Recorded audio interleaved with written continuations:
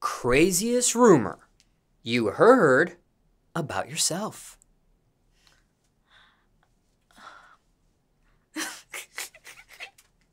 BJ's here on the side, thinking of some himself. What you think? What you thinking about? I really don't know. Like, because you doing all of that. I don't know. Ain't nobody ever said they ain't had no. Ain't nobody ever had. I ain't never had no rumor. Like nobody said there was a rumor about me. No, I don't think so. Cause normally, like when people have rumors about what? What?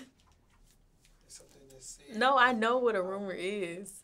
So you saying you never had a rumor about you? I'm not saying that on camera.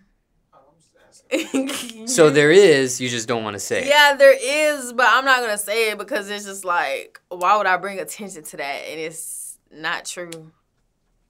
Now, whatever that rumor was that you're referring to, have you publicly addressed it in the past already? No. Okay. I would never publicly address that. Now, for you, why that policy? There are some that sweep things under the rug, let people talk, which sounds like is the case here. But then there's also people on the opposite end of the spectrum that do publicly address rumors. As soon as a rumor starts, they get on social media, they go public, for example, and they talk about it. They discuss it, they dispel it, things of that nature, however way they do it. For you, why that mentality? I just, like, sometimes when it gets, like, when stuff get brought up on the internet, I don't want it to drag out to where it's just, like, a whole bunch of people are saying that and seeing that. So it's just, like, when people say that, or when people try to say anything, point blank, period, I just be like, okay, y'all got it, like. But I do say, like, with the whole assumptions when people kept saying I was a bad mom, I did not let that slide. Like, I definitely went live one time and I cleared up all of those assumptions, and I did, like, go off a little bit about it because I was just like that really did hurt my feelings because I'm just like, I'm with him every single day. Like, just because I don't post him don't mean I'm not with him. Like, I just don't want to post him out of respect for me. Like, even when he was first born, I didn't want to, like, I didn't post him until he was 3-4 months old, and right then and there I didn't want to post him, but I only did it because he does have another parent, you feel me? So yeah. Now, when it comes to this mentality on rumors, were you always like this, or was this something you grew into? It was something I had to grow into. Because normally, like, I say in the past, like, I say this, I'm be real. Even now, like, I still care about what people say, but it's not to the point where it's like I'm saying it out loud. Like, I'll probably, like, do it in front of him, or I don't know how to really explain it, but it wouldn't just be too much. Like, it would just be like a myself thing. Now, when you went on live about the bad mom thing, way back when, was that alluding to Instagram Live, Facebook Live, TikTok Live? I went on Instagram Live. Okay. And for those in the audience, getting to know you for the very first time, care to share your screen name on IG?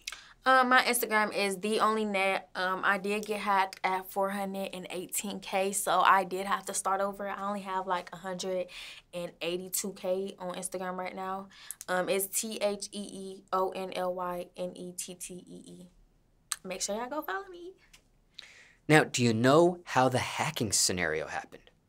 I really don't. Like, it really happened out of the blue. Like, I was just chilling one day at home, and out of nowhere, like, somebody texted me acting like my cousin.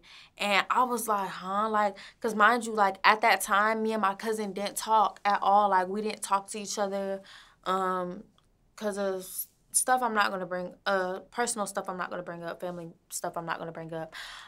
Yeah, we wasn't talking. So whenever they texted me trying to act like my cousin, I'm just sitting here, I'm like, what in the hell? Like, but I'm texting back because I'm just like, what the hell, what's going on? Like, I haven't talked to you in a minute, but you know that's my cousin.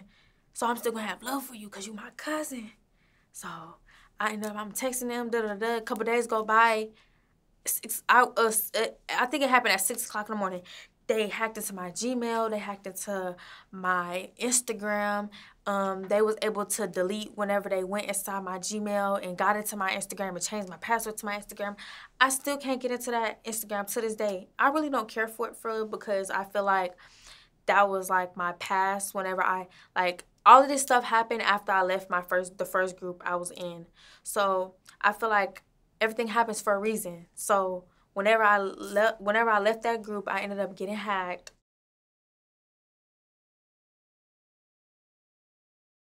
But I'm not tripping because I can build on my own like I've been doing. Like, all I got to do is work hard and I'm going to continue to be great. And sounds like you're halfway there. Yeah. From the 400s to almost 200. Yeah. And it's only been a couple months, for real. Because I got hacked this year, probably like I think in February, I believe, I got hacked. And we're currently in July. 2024. Yep. Do you know what ended up happening with that old page? They still, to this day, they still pretend to be me. They still post on my page. My pictures are still up. I still have 400-some thousand followers. Like, that page is still up. And they, like, whenever they first took the page from me, they was just doing promos.